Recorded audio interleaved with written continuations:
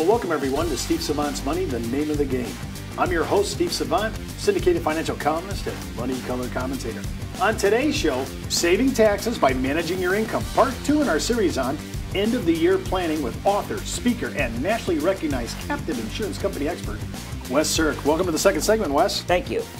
Well, we're talking about, we just closed the first segment saying this is not about taxes so much as about managing your income.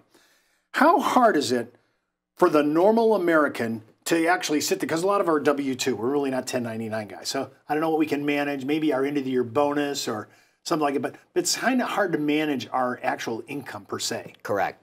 So most W-2 people, it's very hard unless you have an employer which is sympathetic to your cause. Mm-hmm.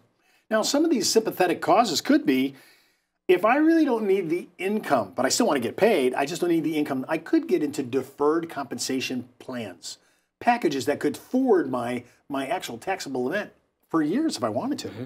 Yeah. And do you recommend looking at that? I do, and a lot of employers need to be looking at that. And there's ways to keep, if you are a business owner and your key people come to you and ask for that, it's very, very valuable because that's telling you, hey, they want to be here, they want to be a player, and you should really look at that as something to extend as a benefit.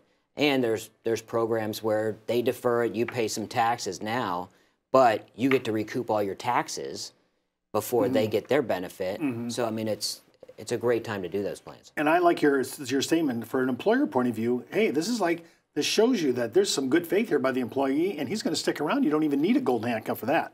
And if they do leave, you get your money back. Well, deferred comp is a really good idea.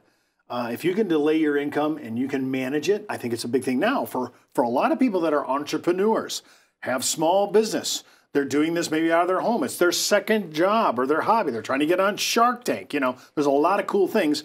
These people can really play because we control what gets on this year's tab and what doesn't get on this year's tab. Correct. Now, and you deal with business people all the time, and a lot of them are just regular entrepreneurs. We're not talking about major corporations. We're talking about normal America, which writes 70% of the business ideas and income for this country.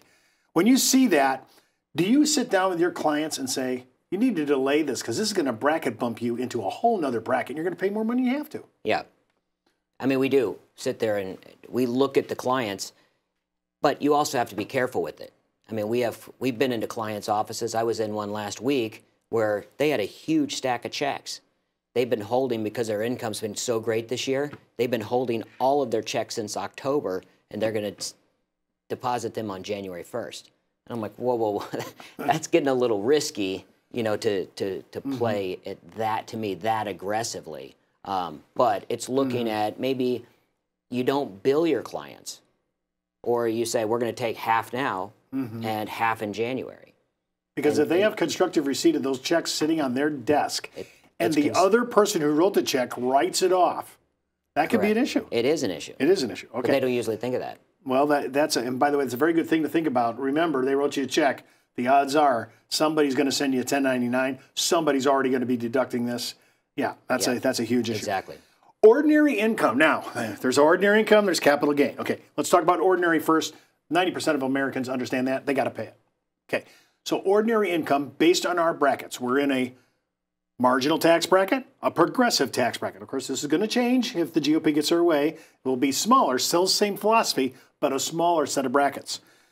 I've noticed that the middle class, right where the next bump is, you know, you come out of 15 and it doesn't go 10, 15, 20. It goes 10, 15, 25.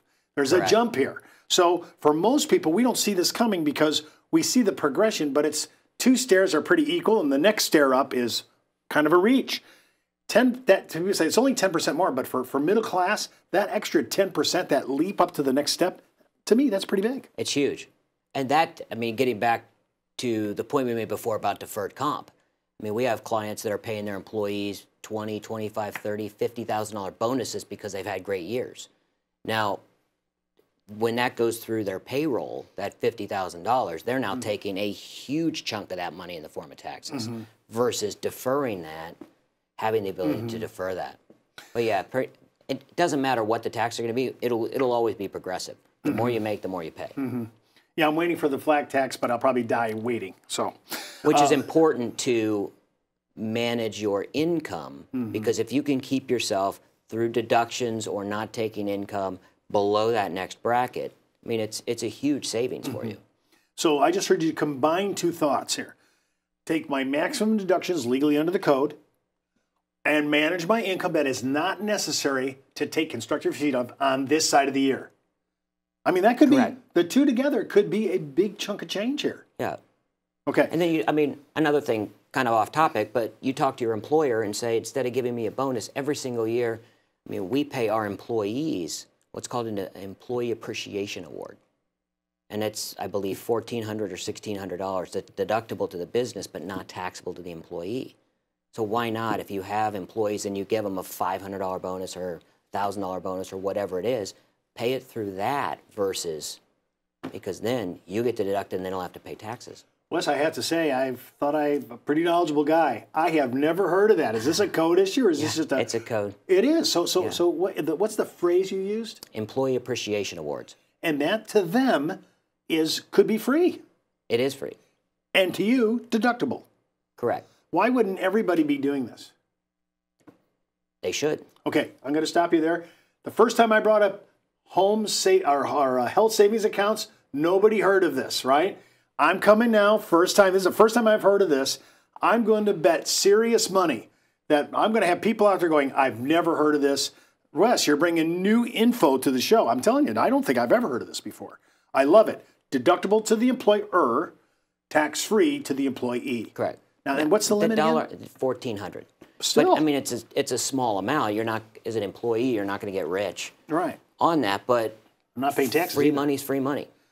I'm into it, and I want to take it. Now, capital gains, until Obamacare came, this is pretty straight up. This is so easy, right? My client sold off his position. He calls me. This is just after Obamacare's, inserted into the code and active, operational. And he says, Steve, I just sold this off. And I said, hey, you did a pretty good run on these mutual funds. He's a guy of mine that I've known for a long time. He thought he was in the 15%. I said, no, you're probably in the 20, more than likely. So he gets his taxes done. He calls me back up. He says, here's my AGI. And it was like 240-something thousand. And I said, well, not only are you paying 20%, but there's a surcharge, an additional surcharge of 3.8 on your capital gains. Most people don't know still today.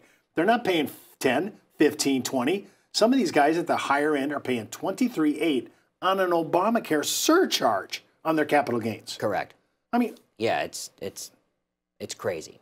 And I noticed that if you are a FICA FUTA SUTA deduction, if you're a good employer and you know about deducting for unemployment and Social Security and all that, they also, if you're making enough money, they put a 0.9% surcharge over a certain amount, like it's right around 240-something thousand. On top of that, just as a hospital surcharge to help support Obamacare. And every time I bring this up, I said, hey, did you get that surcharge? Show me your last stub. And they look at it, oh my gosh, I got an extra charge I didn't even know about. So there's a lot going on here. It's even like a more progressive tax system. The more you make, they even find ways to take more of your money. I tell you what, the code is written in a very stealthful way. There's snares and traps. And that's why people like you are really helping businesses out. Because, I mean, if we didn't have the input, because most of my accountants and CPAs are really good people on retro planning. I bring them the shoebox, they're going to do it. But I need a little planning. You said we're going to do income planning. That's what we talked about. Deduction planning, not only for this year, but also for next year. So I had to explain a CPA didn't understand something, the recurring expense exception for businesses, for accrual-based taxpayers. So I wrote this whole memo and I said, here's the exception. But then in my thing, I said, there's an exception to the exception. And then in my 2 pages, I said that here's the exception to the exception to the exception. I mean, that's, to talk about the tax code, that's really, you just have to keep, it's like an onion. You just keep unpeeling those things. And then you're like, wow, this is crazy. There's subset issues that are exclusion or maybe an exception or some kind.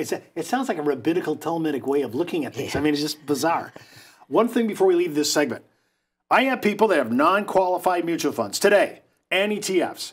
Some have been winners. Some have been losers. I've been talking about this for 35 years. Sell your losers. Wes, how do I tax harvest and offset some of my gains on my non-qualified with some of my losers? Yeah, sell your losers before the end of the year. So you lock in that loss, and then because you're going to have gains on other stuff, and then you can use those losses to offset the gains. Wait 30 days, repurchase the ones that were loser if you wanted to. But at least you should be looking at your entire investment account. And I find investment advisors are really poor at doing this.